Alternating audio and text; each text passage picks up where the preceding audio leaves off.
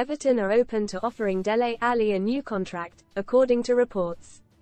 Dele, 27, has not made a competitive appearance in over a year.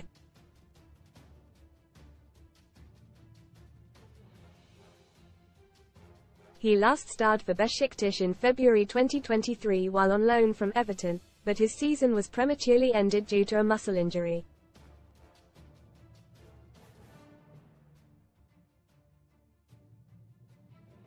The midfielder returned to Goodison Park in April, but he is yet to break back into Sean Dyche's squad.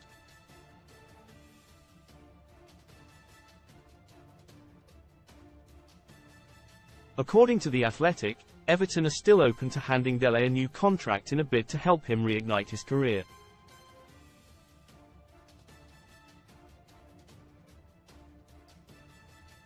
However, the Toffees will have to hold talks with Tottenham first. Read more on football star ban. Pogba breaks silence after being hit with 4-year ban that could end career. 4x4 win a Jeep Wrangler or a £30,000 cash alternative from just 76p with our discount code. Everton did not have to pay an immediate fee after agreeing to sign the ex-England star, but they will have to fork out £10 million when he reaches 20 appearances.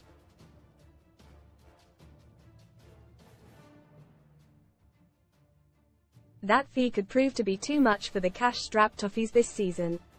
Dele has made 13 appearances since swapping North London for Merseyside.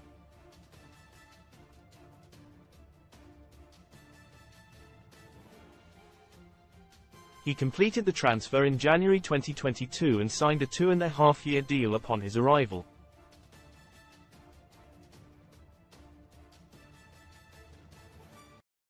Most read in football double bubble transfer recommendations for GW26. Watkins Bowen justifiably popular star ban. Pogba breaks silence after being hit with 4-year ban that could end career. RONWO Ronaldo banned for making offensive gesture in Saudi Pro League and hit with fine. ROO serious.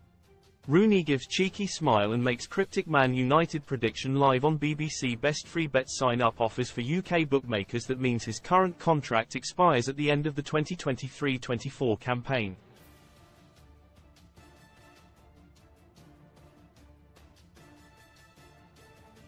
The midfielder is not expected to return to action before June, but Dyche could find a spot for him in his pre-season plans.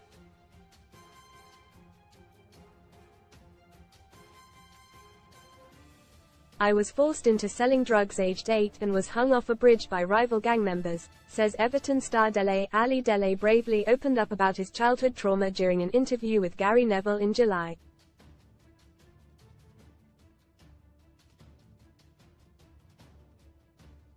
He also revealed that he went to rehab for a sleeping pill addiction. The football community was quick to support the former England star, with Everton fans unveiling a flag at Goodison Park.